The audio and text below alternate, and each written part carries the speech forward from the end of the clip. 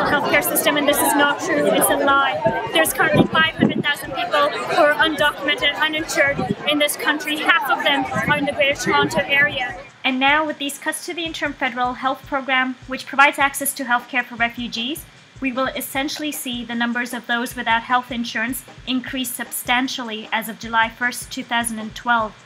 And this will force migrants to choose between being in debt or possible death.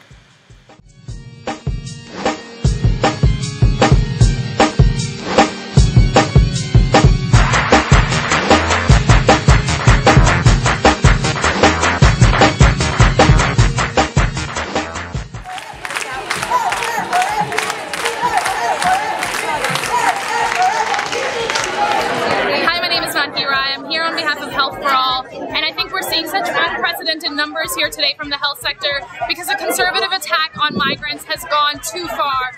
Under Bill C-31, the Ministry of Citizenship, Immigration and Multiculturalism will be given unprecedented powers to designate a group of refugees as irregular arrivals, who will be immediately detained. Immigration Minister Kenney will also have the sole authority to name some countries as safe, creating a two-tiered immigration system where people from these designated safe countries will effectively have their files fast-tracked for deportation. We can assume that these so-called safe countries are ones that the Canadian government has favorable trade agreements with. We've also witnessed the Canadian government legislate 15% lower pay rates for migrant workers for the same work being performed by Canadian citizens. Here's an example of how racism within our immigration system is being legislated.